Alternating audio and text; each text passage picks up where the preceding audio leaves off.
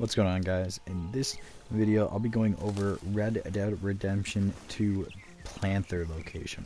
So the Panther is actually one of the more valuable animals in Red Dead Redemption 2, and it's a very easy way to get a lot of money and also get some XP along with this as well. So one of the better Panther locations I've found is actually on the map below Braithwaite Manor, and I'll zoom out here so you can kind of tell better where it is. It's below Rhodes, which is also below Braithwaite, and then it's going to be right in this general location. There's like a little like almost circle looking thing on the map here to show you where it is, and if you go to this road, actually it should spawn just off to the side of it. And just so you know, if it doesn't spawn by chance, one thing that you could easily do is just go around, hunt a little bit, go turn it in the busher, and then come back to see. And so far, this is the only spawn point I have found right here. I haven't seen any others. Like once I kill it, a little Panther logo will pop up, and they will like say that they could be anywhere in this area. But I've generally only found him sitting right here.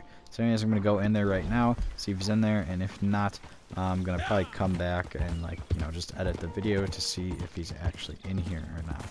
So actually, when you approach a Panther, and there he is right there, when you approach a Panther or a Cougar, actually, your horse will get scared, so that's definitely one thing to be weary of. And I didn't get him in one shot actually, which sucks. But so this guy might kill me actually. Let's see. Oh, and I might die here. And nope. Come on, how am I not killing this guy? Bolt action should be killing him right away, but there we go. And I finally killed him, and his skin is definitely going to be a poor quality skin, but that's just kind of because I didn't really worry about sneaking up from for the purpose of this video. But anyways, I'm just going to throw him back on my horse, and then I'm probably going to edit the video and show you where you can turn him into Rhodes and see how much I actually get for this guy. But once again, this is only a 1-star pelt because it took me a couple shots to get him.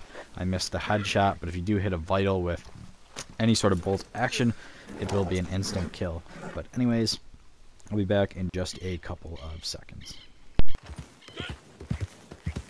Okay guys, so as you can see here, the price of a poor Panther carcass is $5.60, and if I actually skin it, which I'm going to do very quickly, just so you know the price difference in that, and to see if you get more or less the same, just to show you guys that as well, because I saw a few people in the comment section on my last Cougar video wondering about if it's any different price if you skin it versus if you don't skin it. So I'm just going to show you guys that as well very quickly.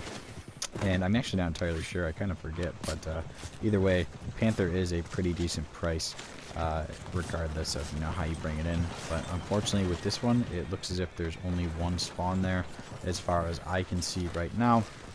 But maybe perhaps I'll find one and put out another video soon. So anyways, if I go to the butcher and just sell the pelt, the pelt is pretty significantly less, but you do get the big game meat with that. So I don't know if that's an addition to anyone else. So definitely try to get a carcass first. They sell for significantly more. But anyways, guys, that's really it for this video. I was just trying to show you guys a location of a Panther. And if you are new to the channel, I talk about Red Dead Redemption videos, things like that. So we're interested in that kind of stuff, have that on my channel and consider subscribing. But other than that, guys, thanks for watching.